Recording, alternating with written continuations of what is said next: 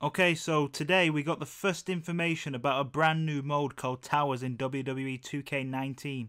And rather than explaining the mode to you all again, let's just get right into the video and find out the 5 things that you might have missed from the reveal. Number 1, loot crates are back as loot packs. WWE 2K19 will have these again, and they have been renamed as loot packs. It's not currently known if these will be paid microtransactions or only obtainable through in-game currency like last year in 2K18. Number 2, the 5 count challenge. In this image, you can see a challenge called 5 count. It's very possible that the theme of this challenge is to get a 5 count to win the match. It's not the first time that WWE games have had 5 count matches. It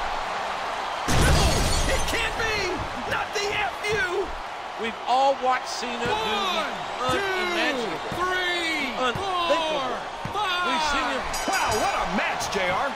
Number 3, mystery matches. In one image, the People's Tower was shown off, and that included superstars such as Stone Cold and The Undertaker. There was also 2 mystery characters next to them that you may not have noticed. It's possible that some towers might have mystery matches, as it is also common in other tower games such as Mortal Kombat, and WWE 2K19 might be following that. Number 4, information about boosts. You may have seen the boost section in this image for tower mode, and some people have been wondering why it is. Well, this was included in WWE 2K18's My Player mode, and some of the boosts that are in that image are also in WWE 2K18's My Player mode. As you can see, these 2 icons are exactly the same. One boost icon is for Balance Technician 1, the other boost icon is for Balance Powerhouse 3. And lastly, at number 5, player cards have been added. It also looks like that you can have your own personal player card in WWE 2K19 for My Player mode. This is also something that you could do in Mortal Kombat 10, as you could customize your own combat card for online play. Are you excited for the new tower mode in WWE 2K19? Let me know in the comments what you think about this new mode. And if you did enjoy this video, please make sure to leave a like on it, and I'll see you all on the next video.